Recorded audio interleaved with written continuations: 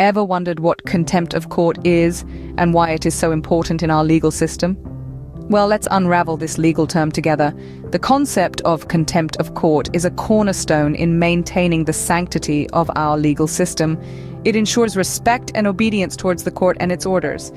Imagine a system where court orders are blatantly ignored. Chaos, right? To prevent this, the Contempt of Court Act of 1971 was enacted. It is a powerful tool that courts use to uphold their authority and ensure compliance. Recently, an interesting observation was made by the Allahabad High Court.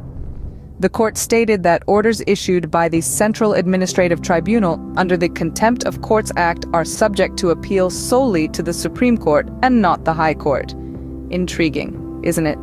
Now that we have a basic understanding of what contempt of court is, let's delve deeper into its types. Contempt of court isn't just one thing. It's categorized into two types: civil and criminal. Now let's delve into the specifics of these categories to better understand what they entail. Firstly, civil contempt. This refers to willful disobedience of a court's judgment, decree, direction, order, writ, or other process, or a willful breach of an undertaking given to the court. But what does this look like in practice? Imagine a court orders an individual to refrain from selling a disputed property until a final decision is reached. If that individual goes ahead and sells the property anyway, they would be committing civil contempt. Their action shows a direct disregard for the court's authority and disrupts the fair administration of justice. On the flip side, we have criminal contempt. This is a more serious offense and includes any act or publication that scandalizes, lowers the authority of the court, or interferes with the due course of judicial proceedings. For instance, let's say someone publishes a false news story claiming a judge accepted a bribe to influence their decision in a case.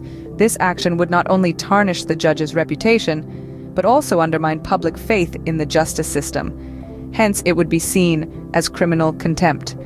But it's worth noting that not all actions that seem disrespectful or disruptive to court proceedings are considered contempt.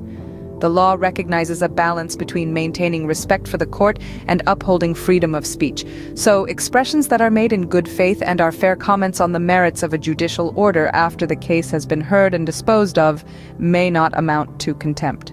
In essence, civil contempt is about disobedience that obstructs justice, while criminal contempt involves actions that disrespect or undermine the authority of the court or the justice system as a whole.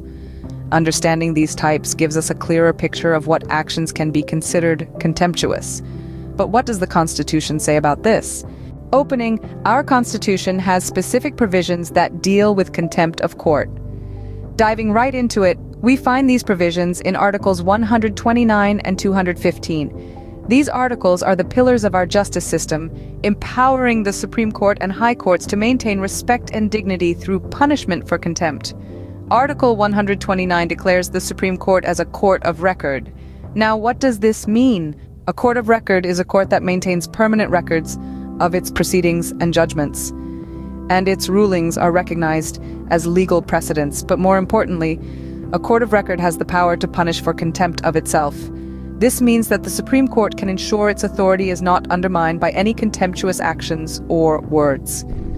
On the other hand, Article 215 bestows a similar power on the high courts of our country.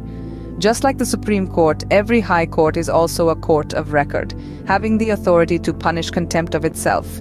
These powers are vital to uphold the supremacy of the courts and protect them from unwarranted attacks. Now, you might be wondering, what does contempt of court entail? Simply put, it can be any action that disrespects the court or interferes with its proceedings. It can be a willful disobedience of a court's judgment, or even a scandalous statement that lowers the court's authority. The Contempt of Courts Act of 1971 further classifies contempt into civil and criminal, each carrying its own set of consequences. To sum up, Articles 129 and 215 are not just lifeless provisions in our Constitution. They are the sentinels that guard the sanctity and authority of our courts. They ensure that the judiciary, an integral pillar of our democracy, functions smoothly without any undue interference or disrespect. Closing. These constitutional provisions ensure that our courts can maintain their authority and dignity, But what happens when someone is found guilty of contempt of court? The consequences of contempt of court can be quite serious. When a person is found guilty of contempt, the court has the power to impose penalties according to the Contempt of Courts Act of 1971. For instance, in the case of civil contempt, where there's willful disobedience of a court order or breach of an undertaking given to the court, the punishment can be quite severe. Similarly, criminal contempt, which involves acts that scandalize, interfere with, or obstruct the course of justice, is taken very seriously. The law stipulates that a contempt of court may be punished with simple imprisonment for a term which may extend to 6 months, or with a fine which may extend to 2,000 rupees, or even both. However, there is a provision that the accused may be discharged or the punishment lessened if an apology is made to the satisfaction of the court. Punishments for contempt of court are designed to deter people from disrespecting the legal process, but not everything is considered contempt. It's essential to understand that not all criticisms or comments about the court amount to contempt of court. In fact, there are exceptions that uphold the principles of free speech and open dialogue. One of these exceptions involves fair and accurate reporting of judicial proceedings. This means that as long as the report is true to the proceedings and does not distort or misinterpret the facts, it doesn't constitute contempt. Similarly, another exception is the fair criticism of a judicial order, but only after the case has been heard and disposed of. This encourages constructive feedback and fosters an environment where justice is not only done, but is also seen to be done. However, this criticism must be respectful, informed, and should not undermine the authority of the court.